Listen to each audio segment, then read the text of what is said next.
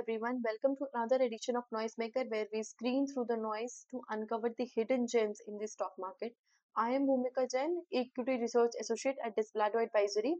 In this series of Noisemaker, we'll uncover how SMEs using their key developments give good returns. We will be talking about the three companies. Firstly, we'll know that this is not any kind of buy or sell recommendation. Okay. These three companies we'll be talking about Vasa Denticity Limited, RBM Infracon Limited, Sahana Systems Limited. First up with the Vasa Denticity Limited. This company was incorporated in 2016. It is in the business of marketing and distribution of comprehensive portfolio of dental products.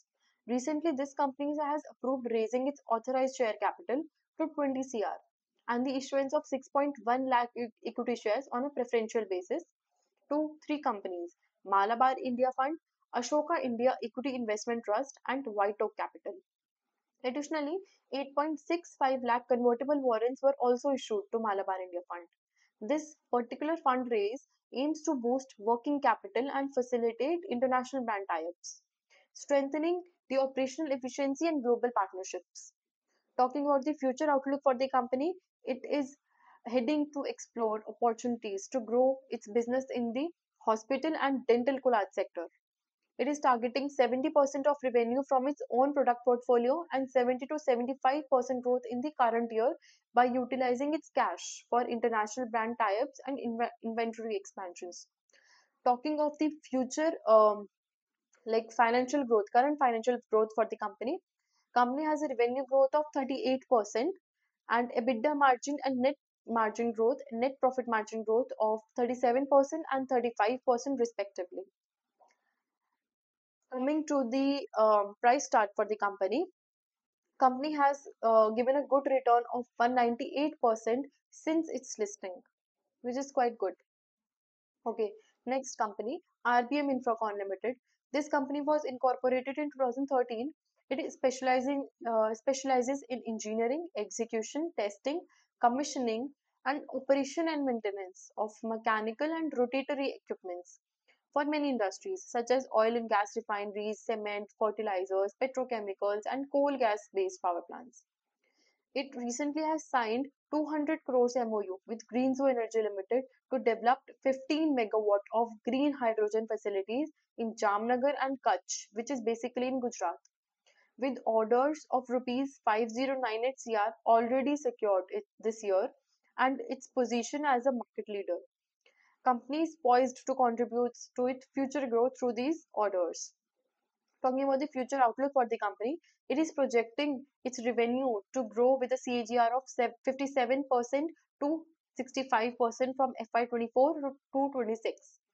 It is also expecting to increase its operational margin to grow at a CAGR of 13 to 15% from FY24 to 26. It is also planning its expansion into solar sector by the end of this year, FY25.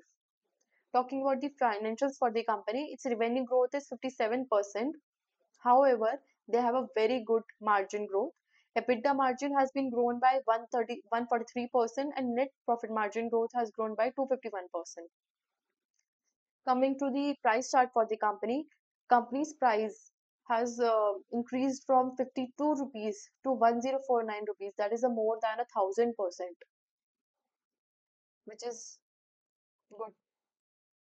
Okay, talking about the next company, Sahana Systems Limited. It was founded in 2012 and it is a CMMI level 5 company. CMMI is a model and level 5 means that it is in the highest level of maturity stage. What does the company do? It is a certified IT company that provides IT services, digital marketing services, software development, and computer hardware trading, including franking machines, computers, LEDs, and laptops. Recently, company has acquired 51% equity stake in SourceWave Technologies Private Limited for rupees 7.65 CR. This acquisition will be completed through a share swap agreement. Total of 8432 shares in the ratio of 445 shares against 73 shares of SourceWave. This will expand Sahana's service offerings in IT-enabled services sector across e-commerce, retail, education, and healthcare sectors, enhancing its services network. Coming to the financials for the company's revenue growth is quite good at 125%. EBITDA margin has been declined by 13% and net profit margin has been increased by 11%. Coming to the price chart for the company has given a return of 706% since its listing. Okay, that's it for today. But talking about our past coverages, we have taken five companies till now. That is Chaman Lal CT Exports Limited that has given a return of 33%. Supreme Power Equipment Limited that was reported at 20th of September has given a return of 2%, with Hinge Rectifiers Limited also at 2%. Proventus Agrocom Limited and Five Star Business Finance Limited, which was reported at 24 and 26 respectively, has given a return of 8% and 0.8% respectively. Thank you for today. You can refer to our Noisemaker link at the description below. Thank you. That's it for today.